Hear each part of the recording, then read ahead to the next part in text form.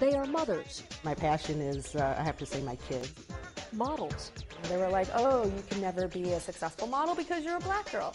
media moguls, and movers and shakers. I rule the company with my head, heart, and hands. Women who rule the world. What do you rule? I rule Ann Taylor. I run PepsiCo. I am the Secretary of Health and Human Services. I rule BET Networks. Right now, probably just my household. And even my husband would probably question that. We sat down with some of Fortune magazine's 50 most powerful women and their featured speakers, many of them CEOs, to get their take on the big issues, starting with any words of wisdom for President Obama. What do you think about the Obama administration's economic policies? Is it good, or is it good for big business like yours?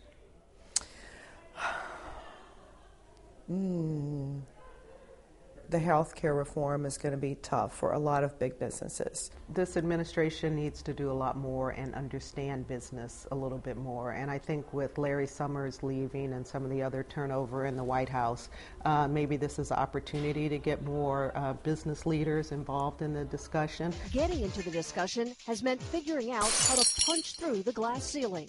I think slightly differently, but I think differently than other women, not just other men. Knowing your subject matter, being the expert. I bring a lot of emotion to work.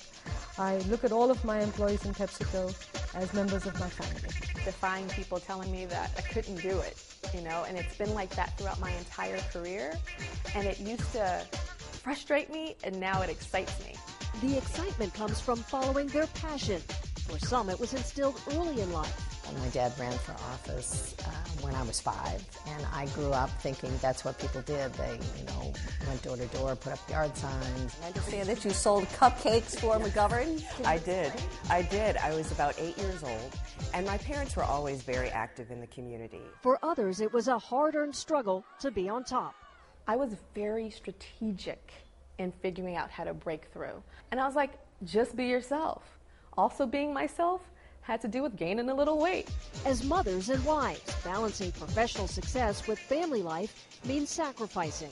We've been married for 35 years, and we're sort of now in a commuter marriage. I try to leave there by 5 or 5:30 at night because I really want to have dinner with my boys. So any advice to young women today? I think women have to be willing to take a few more risks. To not be ashamed of the dreams, to not be ashamed to want to be the best. One thing they all have in common is they love what they do. To me, when you're a CEO, and I think it's true for all CEOs today, work is life and life is work. And we actually love it. I love my job. If your job is hanging out with P. Diddy, what do you do for fun? That's a good question. I guess my job is fun. I enjoy it.